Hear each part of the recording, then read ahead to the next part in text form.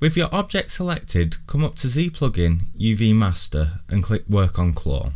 This will create a proxy mesh at the lowest subdivision level to do the UV work on. If we click on Wrap and then hit Check Seams, we instantly have UVs, but the seams placement needs work. If we enable control painting and toggle on Protect, we can paint areas on the model we want to protect from seams. And if we click Attract, we can paint areas we don't mind seams.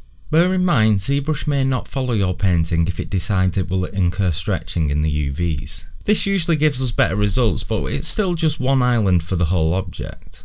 We can better control the placement of seams by use of polygroups. With polygroups turned on, UV Master will place a seam along the border of each polygroup. Now when we flatten, we can use our transpose tools to edit our islands. Once you're done, just hit Copy UVs, then come back to the original model and hit Paste UVs.